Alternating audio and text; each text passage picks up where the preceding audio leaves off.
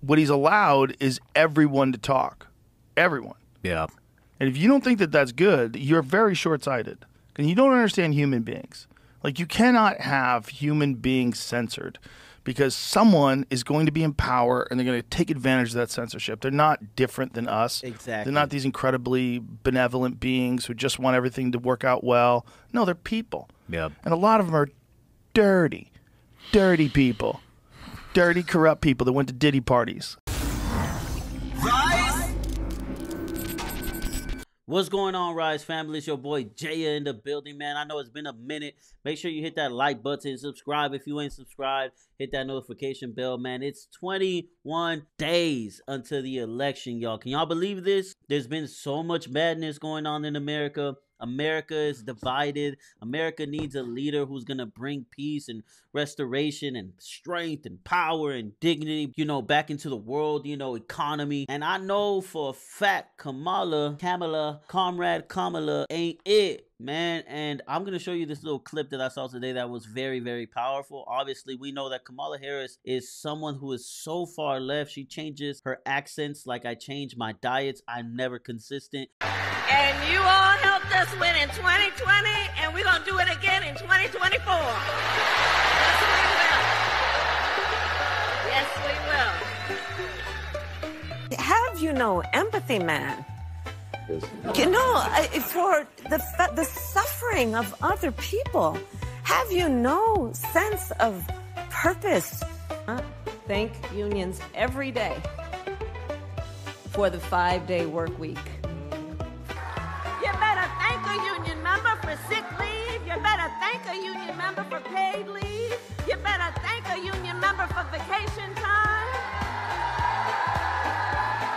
Hello to all my divine nine brothers and sisters. And my sorors.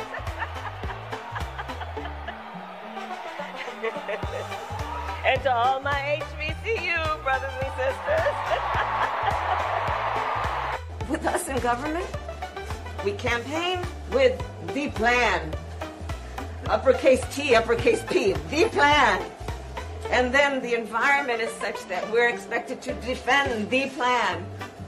Even when the first time we roll it out, there may be some glitches and it's time to reevaluate and then do it again. And I will tell you, when we get this done together, my friend, and when I am president, I will take on the bad actors who exploit a crisis. Hold on. You know what? Here, hold on. Here's the thing. The courts are going to handle that. We're going to beat them in November. We're going to beat them in November. We'll beat them in November. We'll handle that. Let's just get through the next 64 days. How about that? So, friends, 64 days until the most election of our lives. Friends, my best friend from kindergarten is still one of my best friends. That's great. Right? Stacey Johnson. Yeah, that's dope. I love it. We used to go to the clubs and her father Seville. Yeah. I love you back. You know what I mean? And that's exactly what she does. She's Spanish one day, she's black another day, she's white the next day, she's this, she's that. She's so unstable. I just cannot stand her. And you know, as a Christian man, you know, I can't be saying that, so Father forgive me. But let me show you this clip about her saying that she will allow transgender, you know, surgeries for inmates, prisoners, and immigrants. It's just like, are we living in real life, y'all? Check this video out, man. This makes absolutely no sense to me, y'all. Kamala supports taxpayer-funded sex changes for prisoners. Surgery. For prisoners. For prisoners, every transgender inmate in the prison system would have access. Hell no, I don't want my taxpayer dollars going to that. Kamala supports transgender sex changes in jail with our money. Kamala even supports letting biological men compete against our girls in their sports. Kamala is for they, them. President Trump is for you. I'm Donald J. Trump, and I approve this message. Is this a dream? How could we put somebody in office who is so far left, somebody who acknowledges that, you know, women, biological women, should compete against biological men? That should, if you're a Christian, that should be the check, like, I ain't voting for you. Then another one saying that it's okay to get taxpayer dollars, right, to pay for inmates. What about our roads? What about the rinky-dink potholes that you drive every day on your way to work that your tax-paying dollars should be paying for, yet it's going over there to transgender surgery? Money's going to Ukraine. We know what happened with Hurricane Milton and Hurricane Helene. It's just been absolutely a disaster. And, Kamala Harris is talking about how Trump is gonna, use the military against the civilians. Like, what?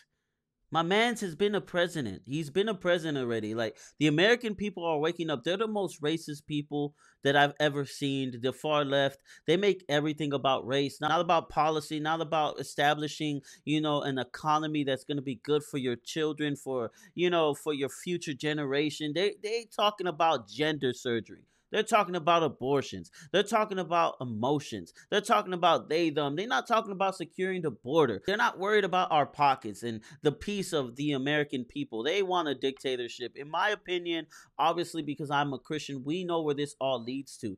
And I believe that they're a part of that establishment, that party that wants that one world government. I want to show you this clip with Joe Rogan as well, speaking about how Trump and Elon Musk are such a threat, to the far left. They're panicking. And Trump is going to go on Joe Rogan's podcast, and I know the world is going to watch that one. But let me show y'all this clip with Joe Rogan speaking about Trump and Elon Musk. It's weird because, it's supposed to be the will of the people. It's supposed to be the government works for the people. And it's not that. It's some very bizarre, enormous amount of money that's being spent to make sure that the people in power continue to run things the exact same way. That's what I think they're really terrified about Trump. It's not necessarily even that he's a Republican. It's much more that he's a guy that is not going to play the game. Yeah.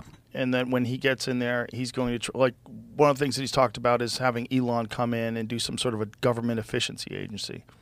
They're terrified of that. Yeah. Because it's not efficient. Yeah. And he's going to come in with like that Tesla mindset. It's like you're working 16 hours a day and you're sleeping on the fucking couch. Yeah. We're here to get some shit done. And you try applying that to government. That's, Yeah, he shaved. What did he shave? Like 80% of the staff off Twitter? Oh, yeah. When he got it? Yeah. He was like, what the fuck are you people doing? Why do you have so many people working here doing nothing? Yeah. And he was right. Yeah. He was right, especially if you don't want to censor people. Like, it's interesting how people react to it. That he's ruined Twitter, he's destroyed Twitter. No, he's you could still block these crazy people if you want. You could still not see them if you want. Yeah. But what he's allowed is everyone to talk. Everyone. Yeah. And if you don't think that that's good, you're very short-sighted. And you don't understand human beings. Like, you cannot have human beings censored because someone is going to be in power and they're going to take advantage of that censorship. They're not different than us. Exactly. They're not these incredibly benevolent beings who just want everything to work out well. No, they're people. Yeah. And a lot of them are dirty people. Dirty, corrupt people that went to Diddy parties. That's right. It's that control what they say, control what they think, you know? Absolutely right on the money. These people are corrupt, y'all. These people don't care about us. Honestly, bro. They don't care about us. They want control. They want power. Kamala Harris has openly spoken about censorship, about people speaking certain things that don't fit the agenda. Donald Trump just got on the Nelk Boys for the third time, and he spoke about how they're trying to censor the free speech, the voice of the opposition, right? We're living in a crazy time right now, and this is why they're afraid of Donald Trump, because for 4 more years, at least 4 years, it stalls their plans, right? And I'm praying that God uses this to bring unity and to bring clarity and understanding to the American people, because if not, this nation could get swept right up under us. See, the Bible says that the devil disguises himself as an angel of light, so he will make you feel so good and say all the right things, but secretly he's plotting our demise. And that's exactly what's taking place. And we need to vote. 21 more days. Make sure that you're registered to vote. Don't put this off, America. You need to vote, and you need to vote for Trump. In my humble opinion, he isn't the perfect person, but he's the best shot that we got in this nation to get us back on the right course. Thank you for watching this video. Let me know your comments down below, and I appreciate you lending me an ear to listen today. Shout out to y'all, man. God bless y'all. Rise. Peace out. Right?